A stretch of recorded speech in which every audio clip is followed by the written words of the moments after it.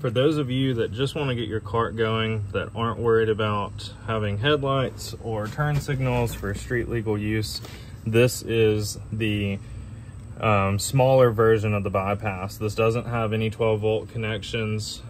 This one is as bare bones as it can get that gets your cart going. So it comes with drive, reverse, there's no turf mode, and it comes with an on-off switch for the key.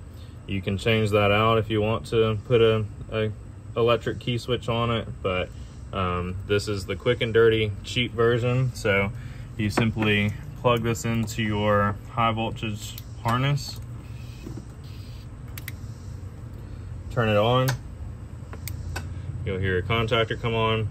One is drive, and the cart goes forward.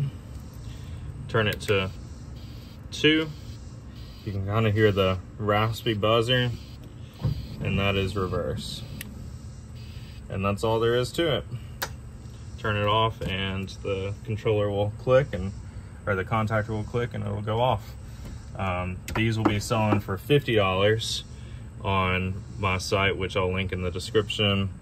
If you want one that also controls the 12-volt system and has an output for a speedometer and the blinkers and stuff to actually be a replacement for your cluster, those will be available at the link in the description as well.